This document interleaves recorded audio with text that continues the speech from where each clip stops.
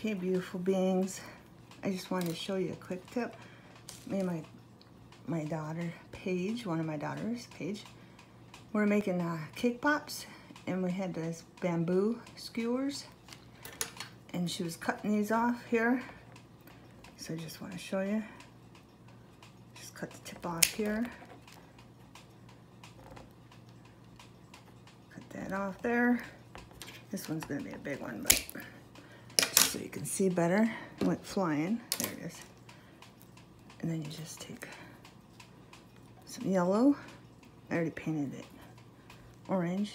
Just take some yellow, go around it.